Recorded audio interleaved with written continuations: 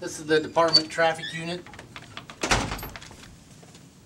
There are 8 officers that work out of this office. They have 3 desks. These are the people responsible for re-diagramming all serious injury and fatality accidents. This is where they do all their work. Division, we have a community affairs officer. This is where we store all our stuff that we hand out as far as safety pamphlets, coloring books. There's another closet. This is where I work out of.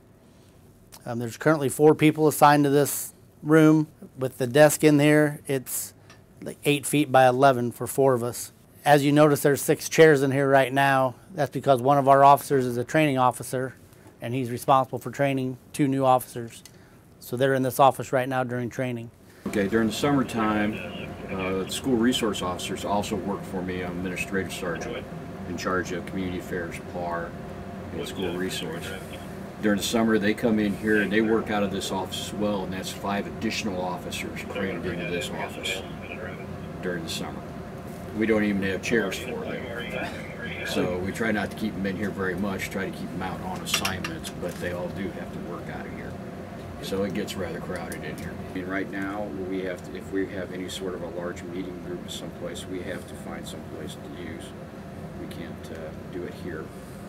So we have to make arrangements and rent or at least get it signed out to us a public space where we can meet. So that would be much more convenient to have us have that right in our station where we could bring in neighborhood watch groups, neighborhood associations.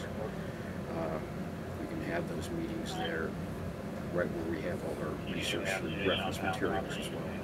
We've got 2 interview rooms side by side.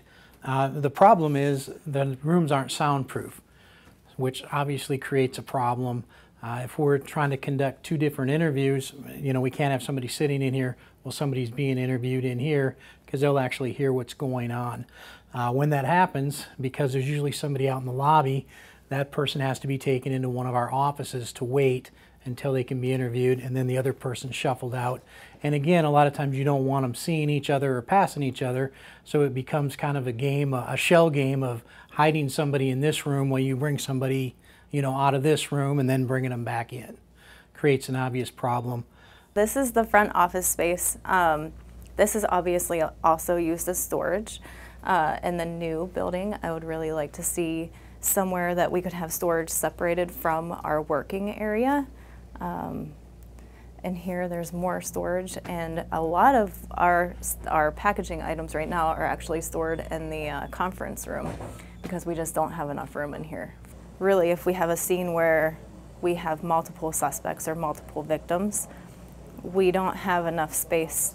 We can't mix evidence, so only one person's evidence can go into each of these storage spaces.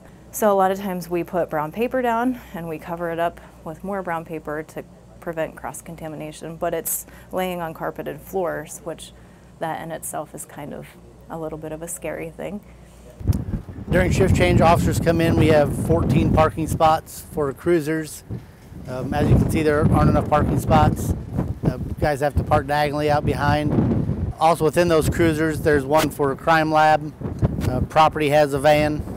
So all the cars, and a lot of them aren't even here yet. Comes another one pulling in. Just the parking here, it just doesn't work out for us. Right now, everybody that has to do courthouse business enters through the front door of the courthouse here. At the same time, officers that have to come to court park out here in the lot. This is our entrance door right here, just in case there's a confrontation or people don't like what happened at court. They can really be upset with the officer if they see what vehicle they're in. They can obviously do some damage to their personal vehicles. We also have to park out in the metered lot here, which takes up space for people to do courthouse business. In the new facility, I'd just like to see more workspace. We just need more space. We have a lot of really nice equipment. We have a lot of new and updated stuff. I mean, there's always stuff that you have a wish list to get, but we really just need more workspace.